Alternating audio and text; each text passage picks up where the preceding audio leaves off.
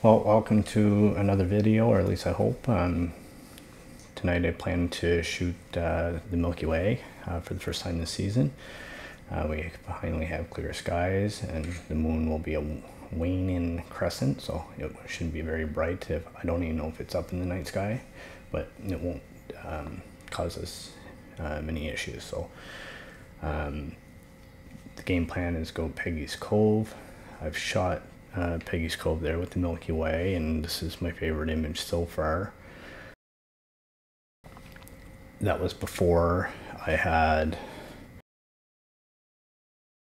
this, which is a move shoot move star tracker.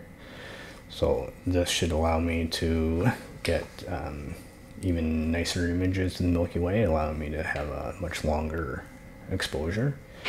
And then I can capture more light with a lower ISO to have cleaner images. At least that's game plan. And then once I have the Milky Way, I'm gonna try to move on to Rho Ophiuchi. I'm butchering that, but here's the spelling. But it's a nebula that's kind of up at the same time. I believe it's near Antares. And then I'll shoot that with my 85mm prime. Will be my first time shooting that. I'll be using deep sky tactics, so taking lots of exposures and then combining them to reduce noise.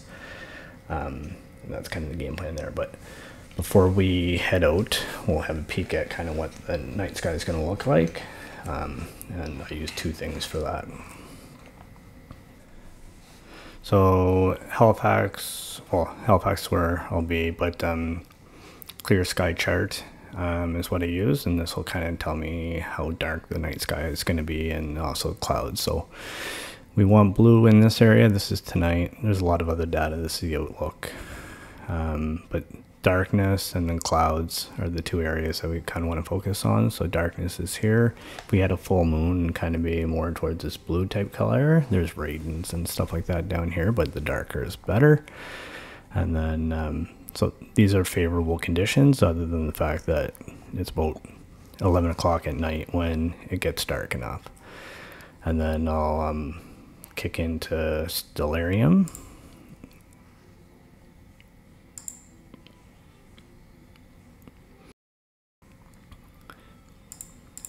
And this is an Astro program. It's free for both Mac and PC, but it basically allows you to any day, anytime, kind of see what the night sky is going to look like. Assuming you have clear skies, but so we're going to face south. That's kind of where the Milky Way comes up, and then we can punch forward into the future. So 10:30 or 10:40, 11:40, 1 o'clock. So you can kind of see how the Milky Way is going to rise. And then you can position your subject based off this. With Peggy's Cove, the Milky Way works for pretty much the whole Milky Way season. It's almost the whole time it's up. It's Peggy's Cove with a backdrop of almost nothing. So it's a really good place to do astrophotography. And then Antares is where that nebula is. And then this kind of, so I'll use my 85mm prime to shoot this using deep sky tactics, so taking lots of shorter exposures, but still using my tracker. But if I was shooting this at 85mm on my tracker, I'd get about 6 seconds, but I hope to do about 2 minutes per exposure. And then you put all those together using noise reduction tactics to try to draw out these clouds. I won't get so much of the red because I'm not using an Astro modified camera. I'm just using a normal one, but that's kind of the game plan for tonight. So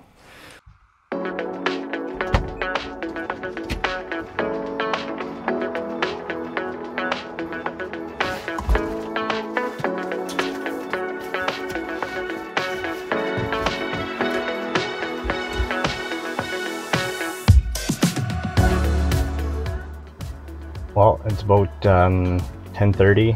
I'm gonna start making my way down to Peggy's Cove. It's about a 40-minute drive, and it's still a little bright out now, but it should be pretty dark by the time we get there. And yeah, we'll head out.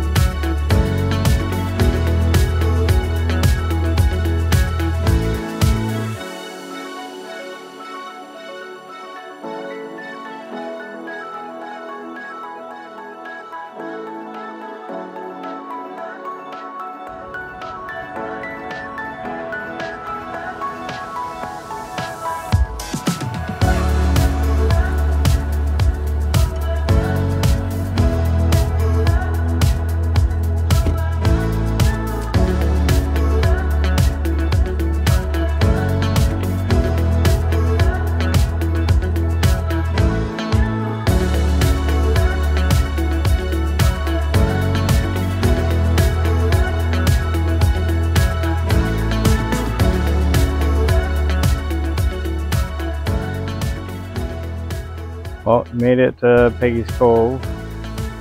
The lighthouse is there. In the dark. A couple people here earlier, or I think by ourselves now, but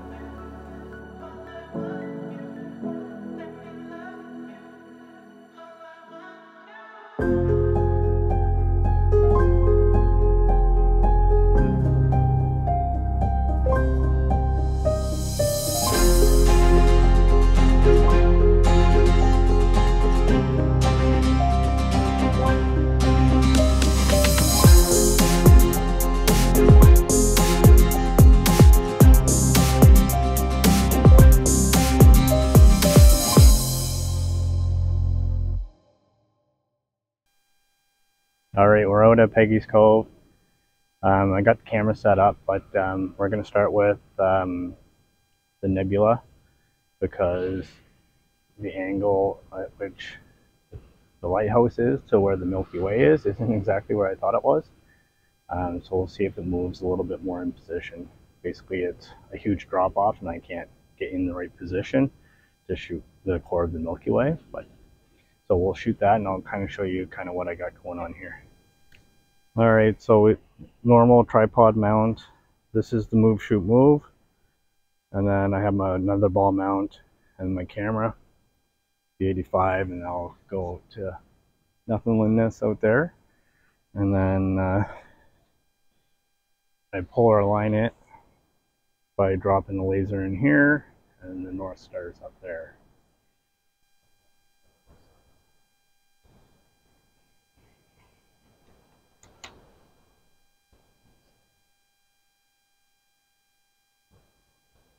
And that's Polaris. That's will align us so that we can have long exposures.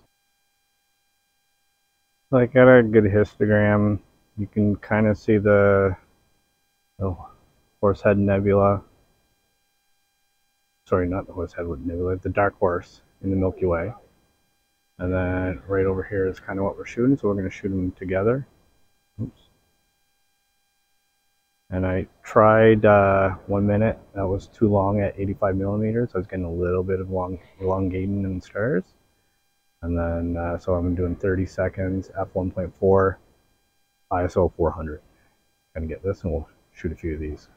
So this is a comparison between a 60-second and a 30-second frame. And on the left, the 60-second frame, you can see how the stars are a little elongated. And that's what I'm trying to avoid. It's much cleaner on the other side. So I'm not sure if I bumped the mount or my alignment was somewhat off. It could be a combination of both, but I figured it probably should have got more than 60 seconds with that. But before, without the mount, I could only get about 6.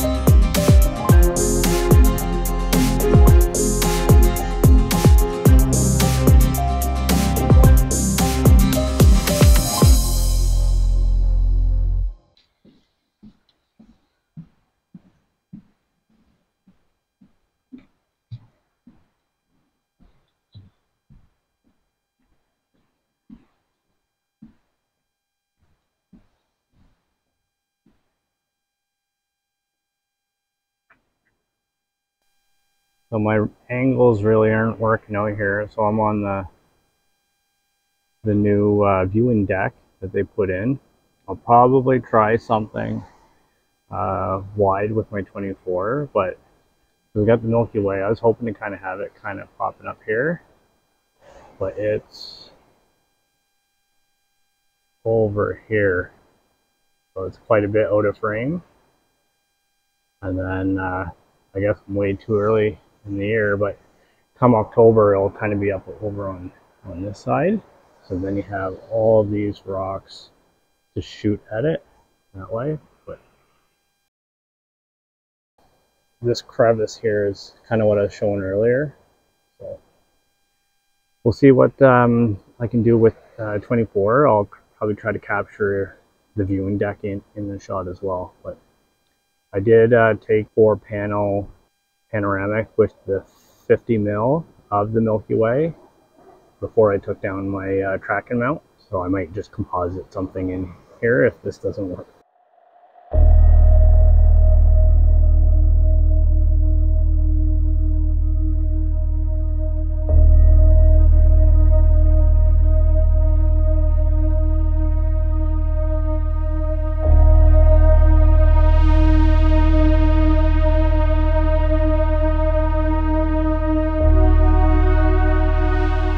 It'll be hard to see, but it's a 2-minute exposure, f4, ISO 800, and obviously I blew out the foreground, so it'll be an exposure blend on top of that. So we got the Milky Way again further away than I was hoping, but I'll shoot my foreground shots now and then move on to a different composition.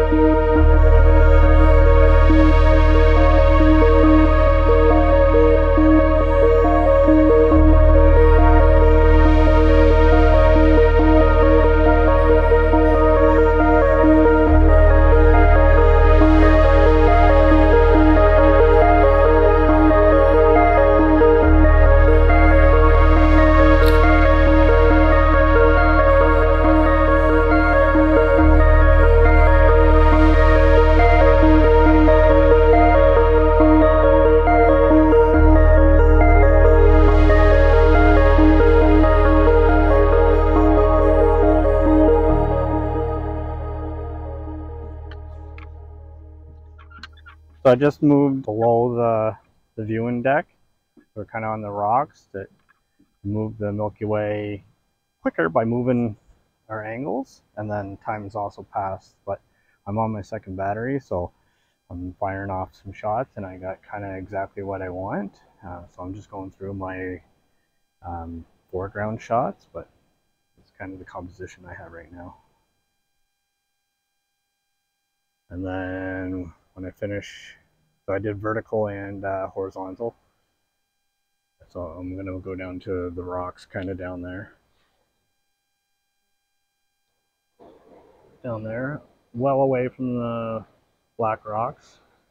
And then I'm probably going to try to get a shot with the water. There'll be a numerous picture to get it together with the Milky Way when you have the water, but we'll see how it goes.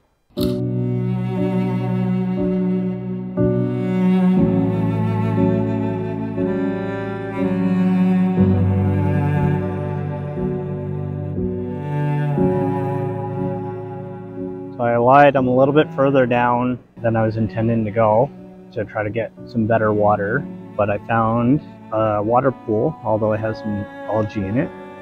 So I was trying to get the reflection with the Milky Way in it. Did a 3-shot vertical that I'll stitch together, and we'll see how that turns out. But I'm going to probably slide back up across the top and get some more traditional views since it's quite a bit over now. And we'll fire up this image now.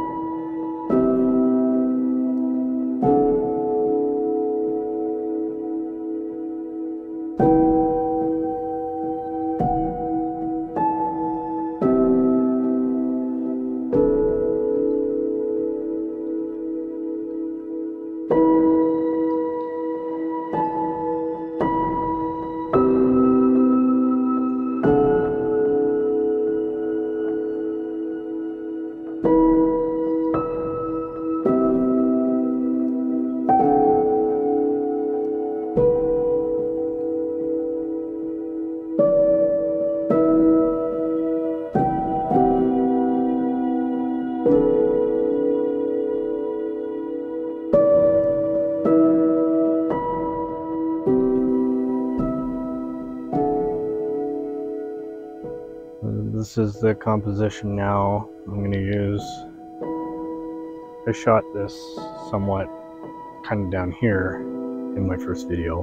I'm kind of using this S leading into the lighthouse, and then kind of above the two lights is where the Milky Way is. I had to light paint down here, kind of what I'm doing now, to get this foreground because it's heavy shadow from this edge over here, and then the lights were casting shadows. So light painted that out, and hopefully this one will turn out. Will probably be the last one for the night. It's about 3:15 in the morning, and still need it.